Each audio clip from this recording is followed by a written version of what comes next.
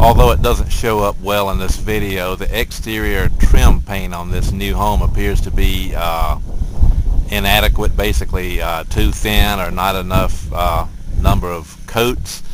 Ideal situation in a perfect world, what you'd like to see is a 3-coat system on exterior trim. You should have a coat of exterior primer, and that is a product, not paint, but specifically primer to seal the open wood and give a good base coat for adhesion of the top coat. So 1 coat of primer and preferably 2 coats of premium quality, hopefully, exterior paint.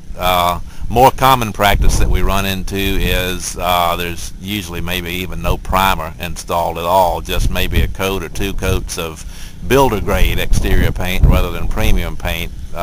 Most times impossible to verify after the fact, but upon visual examination of the exterior trim on this home, very thin paint application. You can even see the grain of the wood through the paint in some areas, and this is telling us that more likely what we've got here is a 1-coat application, no primer, just 1 coat of finished paint. So we're going to recommend just having an additional coat of paint put on just for additional weather protection.